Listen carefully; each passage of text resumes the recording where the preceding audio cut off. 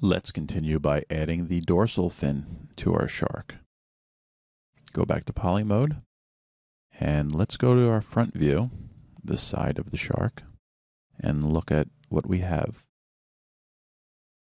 Here is the dorsal fin, and these are the faces that we're going to need to extrude in order to extrude the dorsal fin into position.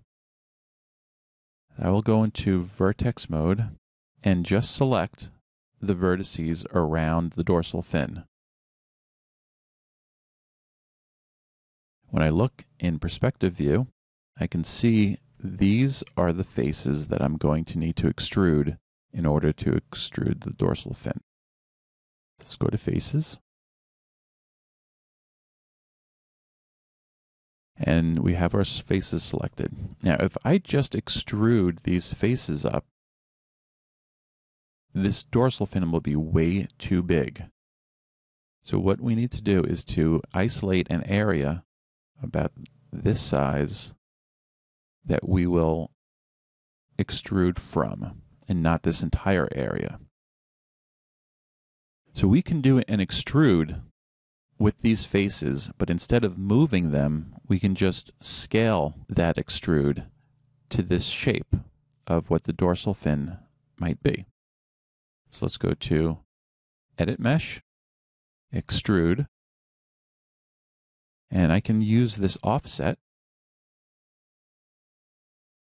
and just offset it a little bit. I'm really looking at how much area I have right here, and I like this amount of space right now.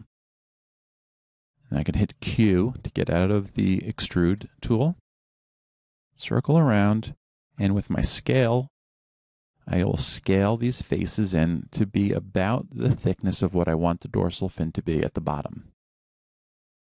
So now we look at this. This would be rather difficult to extrude from. We would not be extruding straight up like we did with the tail. It'll extrude out this way. I'll just do an extrusion to show you what it'll look like if we try to extrude from this position. And that's not what we're looking to achieve. So I'm going to backtrack. What we need to do is to flatten out this area like we did with the tail. With a flat area, we'll be able to extrude straight up. Hit Q to get out of the Extrude tool. Let's go to our front view.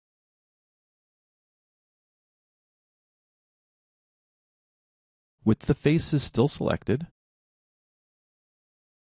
I'm going to just go to the Move tool, and I'm going to move these up a bit, just to get them out of the way so I can isolate this area. Going back into vertex mode, we can do what we did before about flattening out vertex, where we were able to select them and use the scale tool in the Y direction to flatten out this entire area. Now, if we look in the perspective view, you can see that these are the faces we want to extrude from, and we have this V shape here. So we need to take these rows of vertices and this row of vertices and compress them to be flat. So let's go ahead and do it this way by constraining in the Y direction, bring it up to the middle, and it flattens everything out. Now, if we look in our perspective view, you can see we have a nice flat area in which to extrude from.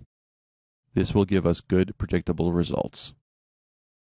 The problem is now, because we had raised this up, we need to bring this back down to be in line with the contour of the shark. So now we have a flat area that we can extrude from. So let's select these faces. And in the front view, let's go to our Extrude tool and extrude all the way up to the top. Go into vertex mode and move into place.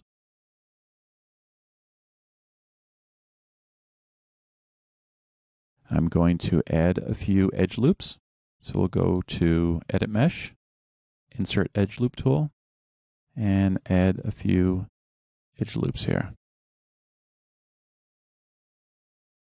vertex mode, and move into place. I may actually move these down a little bit. I'll select all of these, move them down a little. And I'm going to add another edge loop right here. So I'll go to my recent commands, vertex mode, and move into place. Now remember, whenever you're using that insert edge loop tool, always hit the Q key to get out. Otherwise, you'll be adding lots and lots of edge loops all over the place that you don't need. We have this little area right here also that we can do another extrusion to try to add a little more definition over here.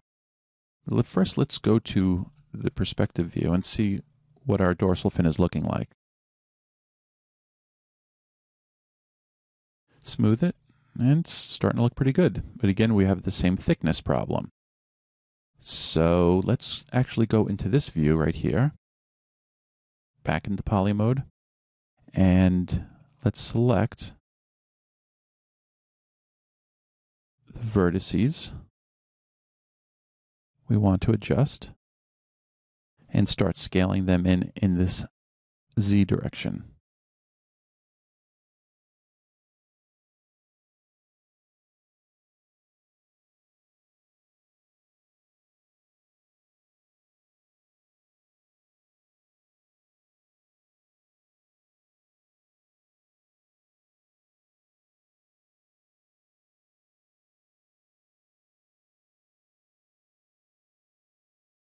And you could just check to see how it looks. I could probably bring these in a little more.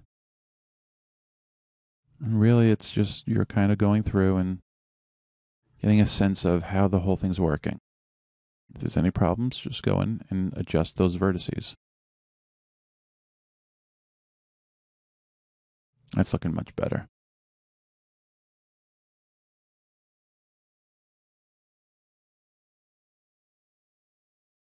So let's go in here and let's extrude this area out over here to add a little more information for this dorsal fin. Come in and grab the faces we need to extrude. Recent commands, poly extrude. And let's pull this out. Go to the move tool, and we'll just move this into position. You can go to vertex mode, grab the vertices we need to move, and move them into position. Now let's smooth this out. Go to object mode, and we can see how it looks. If you don't like the thickness of this, it's fine. You can go in here and modify that by grabbing those vertices, and with the scale tool, just bring these in until you're happy with the result.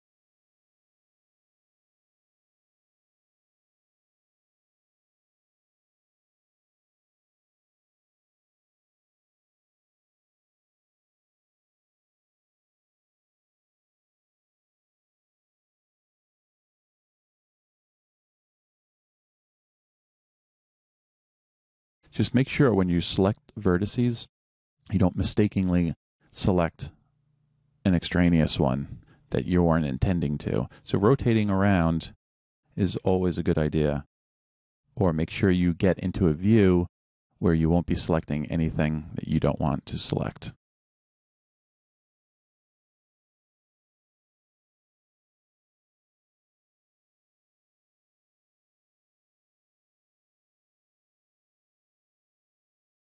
So it's looking pretty good.